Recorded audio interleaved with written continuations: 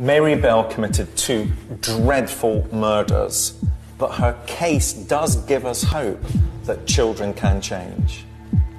The first time I met Mary Bell, I felt that something bad could happen involving this girl. I believe that people have the propensity to be bad when they are born, and Mary Bell was one of these people.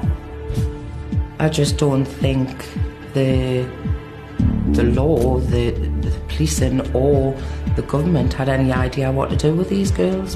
In 1968, the close-knit community of Scotswood in Newcastle was torn apart by the brutal murder of 2 young boys.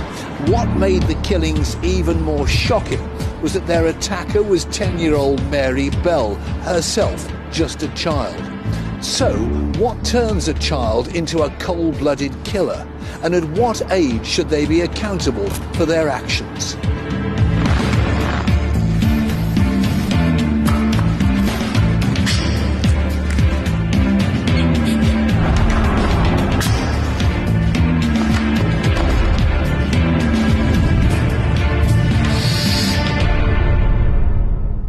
I'm Fred Dinenage, and I'm investigating some of Britain's most infamous murderers.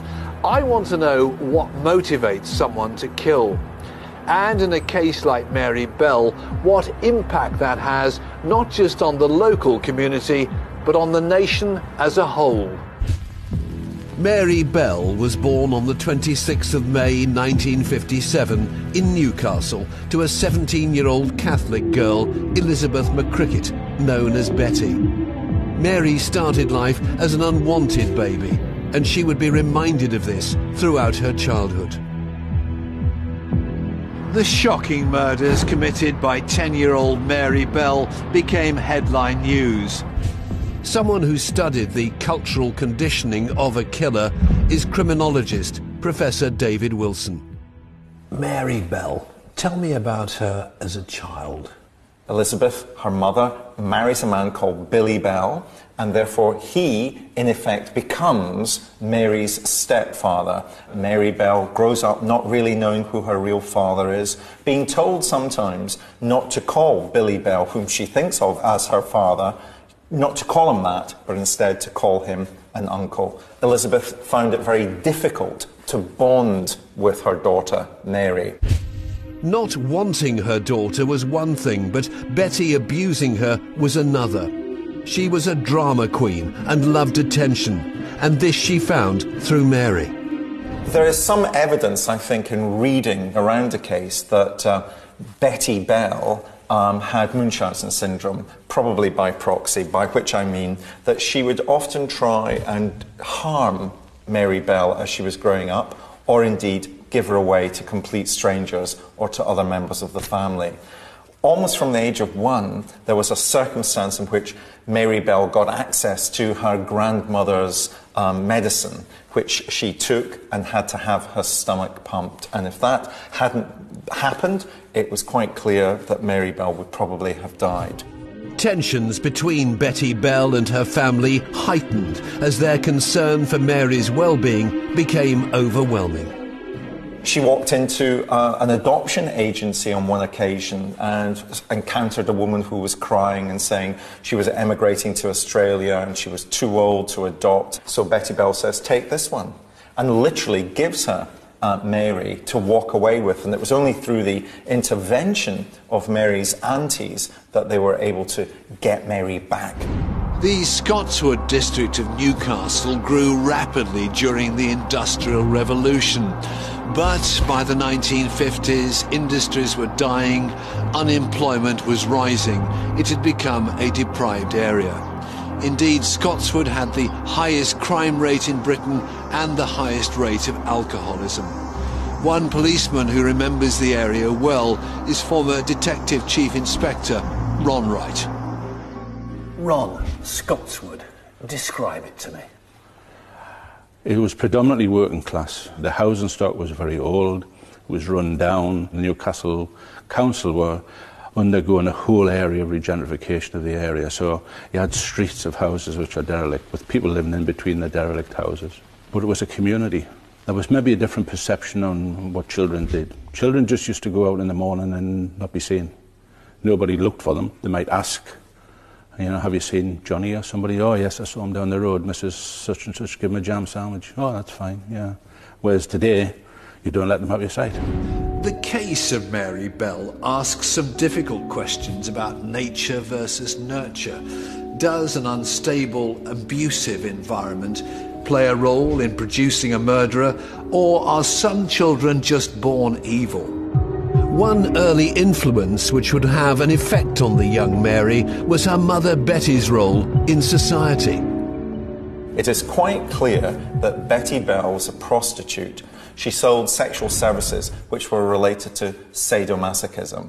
And often, in later life, Mary Bell would talk about how she was involved with the scenarios that Betty Bell engaged in with her clients. She was used as a prop. She was told that she was playing blind man's buff. In other words, that she would grow up in a set of circumstances in which she was being sexually abused. Crucially, one of the services that a prostitute would offer if that prostitute was selling sadomasochism would be asphyxiation. Asphyxiation is often seen as heightening the pleasure that a man would receive when he was orgasming, and one can imagine that Mary Bell would encounter those sets of circumstances on a number of occasions. In 1968, Mary struck up a friendship with her next-door neighbour, Norma Bell. Norma was 2 years older.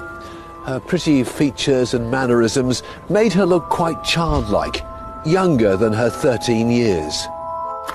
Mary and Norma quickly became best friends, but the association brought out the dark side of their characters, and they soon began causing trouble in the neighbourhood. They were often fantasizing, dreaming about being in a western, about living on the run, and of the police having to stop their activities. They seemed to encourage each other to go slightly further than they might have gone should they not have encountered each other. Mary and Norma's friendship escalated from being mischievous together to committing petty crime. This didn't escape the eyes of the law. Former Chief Inspector Peter Moore brought the children to justice. Mary Bell, when did you first come across her? Well, I was the first detective to give Mary Bell her first conviction. I was investigating menial crime, really, larceny of money from a gas meter in a tenemented building near to Scotswood. And my enquiries ended up arresting Mary Bell and her best friend, Norma Bell. And I just couldn't believe how streetwise Mary was during an interview in the presence of her mother, Betty. For example, you would ask her a question and she would say, no comment. 10-year-old, no comment.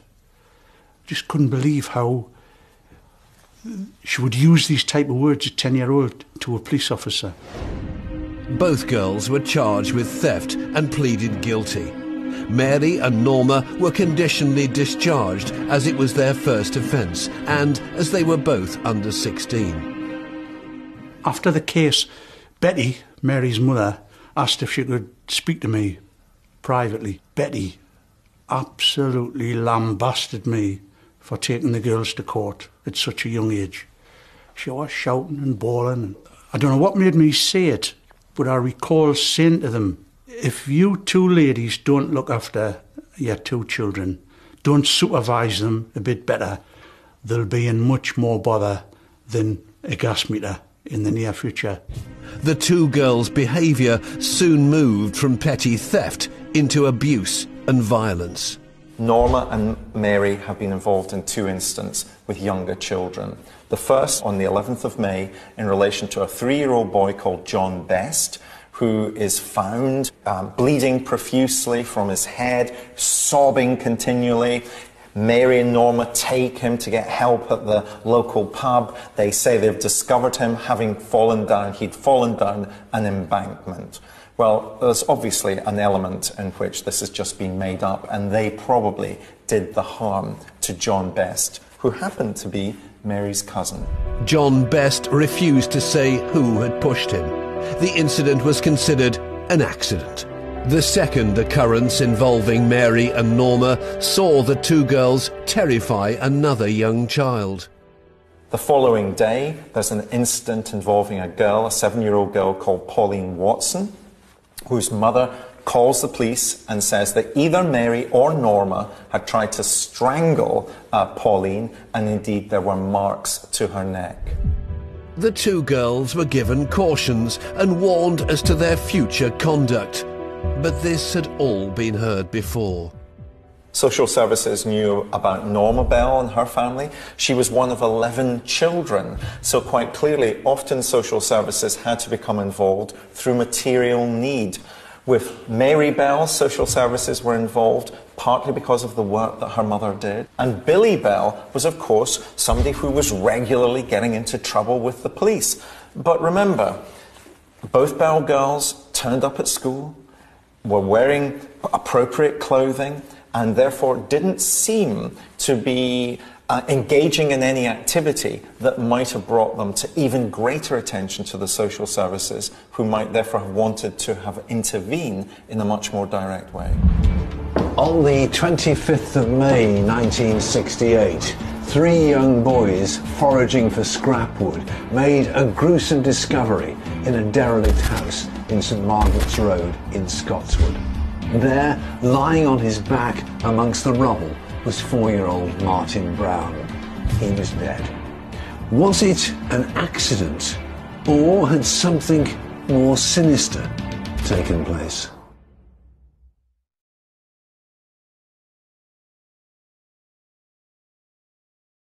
I'm Fred Dinenage, and I'm investigating the case of Mary Bell. I want to know what turned a child into a killer. 10-year-old Mary Bell and her neighbour, 13-year-old Norma Bell, had been terrorising their local community of Scotswood with their criminal activities and bullish behaviour. But on the 25th of May 1968, a shockwave hit the community with the discovery of 4-year-old Martin Brown's body. 3 boys were foraging in the disused buildings looking for firewood. As they enter one of the houses, number 85, they discover a boy's body lying in front of a window with his arm outstretched and some blood coming from his mouth. One of the boys takes fright that's discovered the body, runs to get out of the building to get help. That means that some of the workmen who are involved in the demolition come into the building. One of the workmen, Gordon Collinson, ran to call an ambulance, whilst the other, John Hall, tried to give the boy the kiss of life. Martin's mother, June, was called and watched as the men attempted to resuscitate him. She knew deep down that her little boy was gone. Martin's 2 sisters, Sharon and Linda, have lived with the death of their brother for over 40 years. What has your mum said about what happened on that fateful day? She'd gone shopping up to Benwell with her mum. My dad was watching Linda and Martin. Martin had left the house and went to a shop which was at the top of the road. He left from there and obviously bumped into Mary and Norma on his way back down the street. And what happened after that?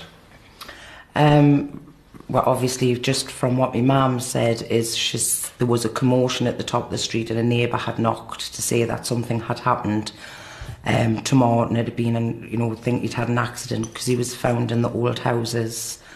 Obviously, when she got up there, she said she knew, instantly she knew it was something bad.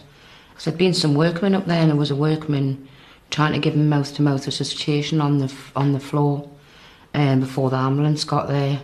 And she said she'd just seen a little trickle of blood. For a long time she just thought it was an accident. Do you know what I mean? They thought that he had sort of fell because of what old houses. How had Martin died? There were no broken bones and no signs of physical violence. The only thing that lay nearby was an empty pill bottle. But the police had no real reason to suspect foul play. No, and in fact, Martin Brown's body was subject to autopsy. There was absolutely nothing there that could be seen as having caused his death. Asphyxiation was considered but ruled out because there were no marks to the throat. They thought this was simply a tragic accident of a small boy. Martin Brown's death was declared accidental. The police had no evidence and no leads. Meanwhile, a curious Mary and Norma were making their presence known to the bereaved family. Mary Bell had and Norma had knocked on my mum's door and asked to see Martin, and my mum had said, "Look, I'm sorry, he's dead." And Mary Bell had turned around and went, "Oh, I know he's dead. I just wanted to see what he was like." She wanted to see him in his coffin. What did your mum think about that? She just thought she was a young child that, you know, she lived in the street. She, obviously, if kids are curious, she just went, "Oh, don't be silly and get yourself on your way." Obviously, not for a million years did she think at that point that this little young girl was responsible for her son's death. The strange behaviour continued. A teacher uncovered more incriminating evidence drawn by Mary on the 27th of May, 1968. Mary kept a journal, a news journal in her class in which she spoke about the body of Martin being found and gave evidence within the journal of issues that only the person who had been involved in that crime would have known about. For example, that his body had been found by workmen. She drew a pill and labelled it a tablet that he may have taken, which may have led to his demise. There were also a number of notes left, clearly childish notes, but claiming to have killed Martin Brown, and therefore there are quite obviously behaviours being exposed here in relation to Mary Bell and Norma Bell trying to come to terms with what they may have done. On the same day, teachers arriving at the Woodlands Crescent Day Nursery in Scotswood found the centre had been trashed. Tell us about what happened at the nursery. The two girls broke into the West End nursery. They trashed the place, and they wrote various things on the walls pertaining to murder and possible further murders, and wrote some bad language. They were actually arrested later on, and the place was alarmed after that, and they were caught when the alarm went off a second time before they'd done any damage. Police discovered childlike notes admitting to the murder of Martin Brown. The notes read, "I murder so that I may come back," and "We did murder Martin Brown." But they were quickly dismissed as children messing around. Handwriting experts were called in to examine the handwriting found in the Woodlands Crescent nursery, and also the handwriting from Mary Bell's diary, where she drew the figure of young Martin having been found in the derelict house. And what the experts found, beyond any reasonable doubt, was that Mary Bell had written part of the notes and Norma had written part of them. What Mary would do was perhaps write part of one word, then Norma would finish off that word in her handwriting, and then perhaps Norma would start another word, not finish it, and Mary would finish that particular word. However, there was no firm evidence to place Norma and Mary at the scene. Just 1 month after Martin Brown's death, a dark cloud fell upon the summer holidays. 3-year-old Brian Howe had gone missing. Brian Howe was 3 years, 4 months. He was playing with his friend John. They were seen throughout the day, playing in the street. Girls were cycling past on bicycles. Brian didn't go very far without his beloved dog, whom he called Lassie. At one point, John's mother came out and gave them a ticking off because they were sitting very close to where some buildings were being pulled down.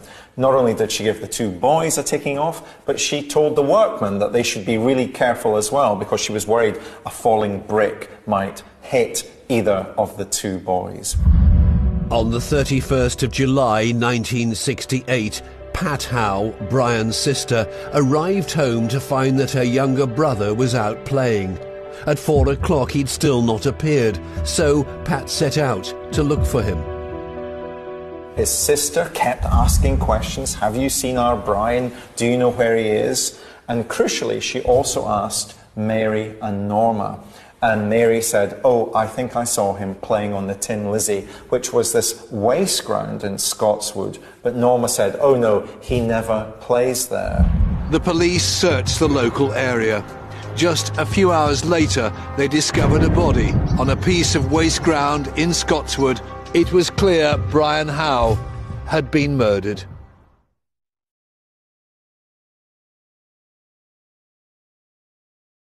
I'm Fred Dinenage, and I'm retracing the story of Mary Bell. I want to know what makes a 10-year-old kill, and can a murderer really change their evil ways? In 1968, just 2 months after the death of Martin Brown, Brian Howe had been murdered. Mary Bell and Norma Bell were now responsible for the deaths of 2 young boys. Brian had been out playing and had failed to return home. A search of Scotswood had revealed a gruesome scene. Detective Peter Moore was the first to arrive. I had been on duty in Scotswood that evening. I know it was after 11 o'clock at night. And a member of the public who knew who I was, knew that I was a detective, told me that a lot of people were around an area called Tin Lizzie, an area of waste ground. And I remember standing on this huge concrete block, looking down on the body of young Brian. And from where I was standing, I could see that he was covered with long strands of grass and weeds in a poor attempt to try and hide the body. He had a cut on his nose and he had froth coming out of his mouth, and it was obvious he was dead. 3-year-old Brian Howe had been strangled. Chillingly, the injuries seemed experimental rather than vicious, and they pointed towards the culprit being a child too. Was it obvious to you that it could have been, the wounds could have been inflicted by a child? Just the way an attempt had been made to hide the body with pieces of grass and weeds, and the little cut on his nose, just the way he was lying, I immediately thought, we're looking for a juvenile here. I couldn't believe in the first instance that I saw Brian that an adult could have done this. Unlike Martin Brown, Brian Howe had physical injuries. He'd been mutilated.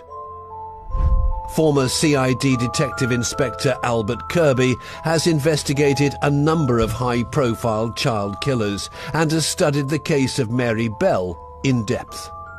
They strangled him and then, not satisfied with that, actually gone back and made marks on the body. The mark on the body, which was probably caused by a razor blade, was the initial M. What was the M for? Was it for Mary? Was it an N with an additional part in for Norma? You know, and I think it shows a high degree of callousness on part of both girls to actually go back and to do that even after death. During the first 24 hours, the police visited over 1,000 homes in the Scotswood area and questioned more than 1,200 children.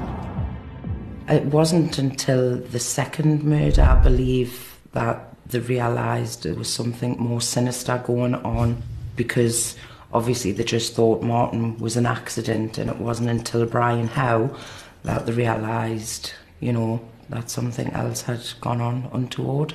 I mean, my mum had to put up with them trying to insinuate that, because they found some pills by him, insinuate that he'd taken these pills from the house, gone to this flat and terraced house, and taken some sleeping pills or whatever they were. Tried to insinuate that they were my mum's, which they weren't. My mum didn't take sleeping pills or anything like that before Martin was murdered. So they tried to insinuate Martin had taken the pills? Yeah, because they couldn't find any marks on Martin. There was like no bruising or anything. Most children were eliminated from the police inquiries, but Mary and Norma's names kept popping up. They'd already changed their statements twice, and their evidence didn't add up. The man who led the inquiry was a Detective Chief Inspector called Dobson, and he had that uneasy feeling about Mary. And on the day of Brian Howe's funeral, he saw Mary outside of church. He didn't like her reaction to what was going on. She thought it was funny and humorous what was happening. And all of a sudden he realised, we've got a problem here, and realised once and for all that that girl was actually implicit in not only Brian Howe's murder, but also the other events, and then caused her to be brought in. Both Mary and Norma denied any responsibility for the murder of Martin Brown. However, both agreed they'd been with Brian Howe on the day of his death. According to Mary, a maniacal Norma had strangled Brian. When asked if she was afraid that Norma might kill her, Mary replied, "She would not dare, because I would turn around and punch her one." She'd admit being there, she'd admit what had taken place, but putting the blame onto Norma. It was her fault. She did, I didn't. And that's how it went all the way along. And people I've spoken to who knew her at that time said she was 11, but she was probably 16 or 17. And that was the difference. This unique ability to lie and then recount and justify a lie later on. Now that is something which is not usual amongst somebody so young. But I think the whole picture that you see is of a young girl, 11, but very, very much more mature, who had that street credibility and the nous up here to actually try and kid people and lie away out of trouble and blame Norma, who was perhaps the softer, easier option, for everything that had gone on. Mary Bell was just 10 years old when she committed her first murder. But was she old enough to understand the consequences of her behaviour? Professor David Wilson has invited me to find out at what age should a child be held criminally responsible for their actions. Now, Fred, the most controversial aspect of this case is the age at which these awful crimes were committed. And so I've invited along some children and their parents to discuss age and responsibility, particularly criminal responsibility, with us today. OK, well, let's start with something fairly simple. Pets. Who's got pets? Hands up if you've got a pet. Lots of them are pets. Yeah. Harry, what have you got? I've got a dog. You've got a dog? What sort of dog is it? He's a Labrador Retriever. Let me ask your dad a question. If you had taken Harry to a pet store to buy a pet, what age would he have to be to legally own an animal? 16. 16. Do you think that's about the right age, or do you think that's too late? Do you think children should be able to cope with animals much younger? I think children can cope with the animals younger, but it's the legal responsibility and the maturity of a kid, and I think 16 might be still a bit young. At what age in this country, in England and Wales, are children held to be criminally responsible for their behaviour? Is it 14? 14? This lady says 10. What do you think, sir? I thought it was about 13, actually. And the correct answer is 10. You're criminally responsible at your age. And if you lived in Scotland, it would be 8. Which is amazing. Let me ask the children, and be very honest with me. Do you feel that you know the difference between right and wrong? You don't feel you know the difference? Not really, no. In what way? Well, at school we don't really get taught what's right or wrong. We get told off for things, but we don't really get told off why it's wrong. Do you as parents think you should also be held responsible if they commit a crime for which they'll be held criminally responsible. Yeah. There's lots of noises. Why? Please, why do you think that? Yeah, because if a child says under 18, I think also the parents should have been held accountable. I think that we live in a society where it's easier to make excuses than actually take responsibility. And somewhere along the line, whether the child at 10 is not able to make the decision, the parents should be there, and it is the parents' responsibility to bring the children up. What about the gentleman at the back? Do you think we've got it about right, or do you think we should be trying to raise it? Yeah, the problem is we've just mentioned criminal responsibility. We're not differentiating between something like murder and petty shoplifting, something like that. Well, let's talk about murder then. Do you think a young person who's committed murder can change, can be converted? Obviously not putting them in an environment where everybody else has done something wrong as well. If you take them away from effectively normal society and bring them up in a more of a criminal society, then how are they going to get better? Yeah. Is that the same? Do you all believe that children can change? Even if a child has done something really bad, can they change their behaviour? We tend to mould our children into being good citizens, good people, don't we? That is our aim as being parents. Obviously we'd like levels of accountability when we talk about others, but yes, a child has more chance of change than, say, if someone's killed somebody who's an adult. For the Newcastle police in the 1960s, the concept of an 11-year-old and a 13-year-old committing murder was simply unbelievable. Mary and Norma were now in custody for the murder of 2 young boys. Norma demonstrated how Mary pinched Brian's nose. He started turning purple and tried to push Mary's hand away. Norma claimed she had left while Brian was still alive. But if she was truly disturbed by Mary's behaviour, why did she return with Mary to make marks on Brian's body? I recall there was a pair of scissors beside Brian's body, and a search, what you call a fingertip search, was arranged. And under a rock, just beside the concrete block where Brian's body was found, under this rock was found a razor blade, and it had the word Gillette on the razor blade. And Mary Bell, during some of the interviews, mentioned this razor blade and mentioned the word Gillette. So that wouldn't have been known to anybody except the person who had used the razor blade. The police asked both the girls, "Do you know it's wrong to squeeze a little boy's throat?" Both answered yes. 11-year-old Mary Bell and 13-year-old Norma Bell were arrested for the murders of Brian Howe and Martin Brown. They were now to face the consequences for their actions.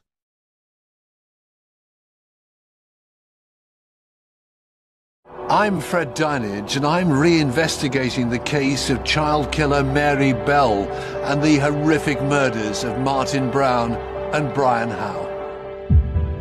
On the 7th of August 1968, Mary Bell and Norma Bell had been arrested for the murder of the young boys. This would be the first time in British history that 2 children would be charged with murdering 2 other children. The trial began at the Newcastle Assizes on the 5th of December 1968. 2 girls were stood in the dock right behind where you're sat now. Describe the scene to me. Well, you're in a court 2 of the old assizes, because this was the assize court in them days, where the highest court in the land for judging people with murder. They moved it from court 1 to court 2 because they said it was less imposing. Now they're looking at the fabric of the building. The only thing that's less imposing is the fact that the dock here doesn't have grills around it, and you still have the judge sitting up high, and you have all the barristers down here. The fact that an 11-year-old and a 13-year-old could have murdered 2 little boys electrified the country. And how did these 2 young girls react? How did they behave? I think Norma was nonplussed. I don't think she had the mental capabilities to understand what was really going on. Mary was totally different. She was a bright, alert girl, and she was watching everything that was going on. I think a couple of times she actually had a little outburst herself. And in between all this going on, my mother was playing the drama queen. Did Mary Bell understand, do you think, what was being said, what was happening around her? I think she understood where she was and what was going on. My wife was talking to, she recollected talking to a policewoman who she worked with a few years ago, who was looked after Mary Bell, and said she had horrible feelings when she was with her. She felt really, really uncomfortable. She said there was something about the child that really unnerved her, sufficient to say that she couldn't sleep at night. Strange thing for a policewoman, a lot of service to say. On December the 17th, 1968, Newcastle Assizes found Norma Bell not guilty of both counts of murder. She was placed under psychiatric supervision. Mary Bell was found to be culpable in the murders of both Martin and Brian. The verdict read guilty of manslaughter because of diminished responsibility. She was sentenced to detention for life. What was your reaction when you heard the verdict? I have to be honest and say it didn't surprise me. It certainly didn't surprise me that Norma was found not guilty. Why? She was totally under the influence of Mary. But she must have known what she was doing. I don't think she did. I really don't think she did. She had very little to say during the course of the interview with me for the gas meter offence. Very little to say. What was the reaction in the courtroom here when that verdict was announced? Well, apart from the histrionics from their mother, and wailing and gnashing of teeth and such like, I think the rest of the public gallery fully expected it. What about Mary herself? How did she react? Non-committal. Wasn't really that concerned. I think she fully expected it. The other girl, who'd been in tears on and off throughout the whole of the trial, she was just ushered away. And obviously it dawned on her that she was going to go home. The public reaction was appalled yet restrained. There was a sense of social responsibility and acknowledgement of social failure. Mary had had a devastating childhood herself. After the trial, she was named both monster and victim. Mary Bell took the full brunt of it, if you like. Norma Bell didn't. Was that right? Was that fair? I know from the people who I've known for many, many years who were on the inquiry, who were in court, and they were bitterly disappointed that Norma Bell wasn't convicted, because they felt, and the evidence supported it, but not accepted by the court. Take the Sampis incident, which happened in that May. The three girls there spoke of the elder girl, who was Norma, doing the strangulation. Now, that evidence was there and available, and there's a lot of disappointment that Norma wasn't convicted, because literally you couldn't get a cigarette paper between the culpability, the responsibility of both girls.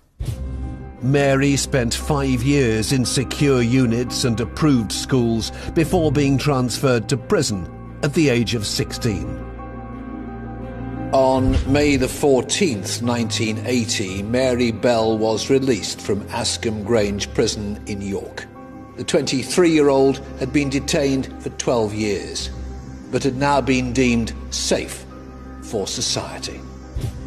As far as we know, Mary went on to lead a normal life in society, and in 1984 had a daughter of her own. In 2003, the family were granted lifelong anonymity. If Mary Bell was a singular individual, I don't believe she should have anonymity. I think people deserved to have open justice and say things. But we have an innocent person involved in this equation, which is the daughter. There is no reason why she should suffer because of what her mother did. And she would suffer if her anonymity wasn't sacrosanct. How did you feel about the fact she was given anonymity? Mortified. Just so unfair. She should have it. It's just, she's gone out, she's been her 2 little children, and she seems to have been protected by our law, the law of our land. Your brother now would be what, 47 years of age. Does it make you sad that you could have had a brother? That's the worst bit. Yeah. That's the worst bit, just wondering what he would have been like. Would we have looked like him? How many kids would he have had? What would you have done? I mean, I always get Sharon 2 birthday cards because she would have gotten 2 birthday cards on her birthday, don't I? And I do the same for Sharon her. does the same for me, and it's just the fact that he's not, you know, what would he have been like, and you just always feel like you would have been so proud of him. Yeah. Don't know why, but it's just... We just live our lives to the full, don't we, for him? Yeah. Former CID Detective Inspector Albert Kirby has investigated high-profile child murderers such as the killers of Jamie Bulger. He believes childhood experiences are not just to blame for the horrific crimes. Mary Bell, Venables, Thompson, what are your honest feelings about them? Now, I'll probably be shot down by saying this, but I honestly believe, as I would say as an experienced investigator and as a Christian, that sadly we have to accept that people do come into this life. They don't need an excuse. They are evil, and it would need some form of trigger to promote that evilness. It's not a concept that sits with many people because they feel that everyone comes into this world as an equal without any evilness. But very, very sadly, you saw with Mary Bell, at 10, 11 years of age, a real build-up of evilness. You know, and sadly, after Thompson and Venables were convicted of James Bulger's murder, there's only too many cases now where you can turn round and show that evilness, per se, without any excuse, is present and comes out in young people. And what do you deal with these young people? How do you deal with them? Do you try to justify or do you accept there is a problem and then use the skills of people who are able to try and treat that problem to prepare them for later on in life?